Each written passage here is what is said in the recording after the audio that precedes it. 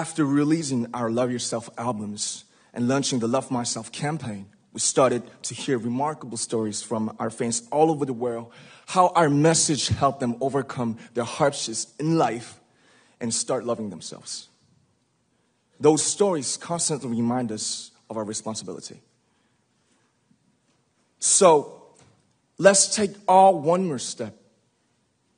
We have learned to love ourselves. So now I urge you to speak yourself. I'd like to ask all of you, what is your name?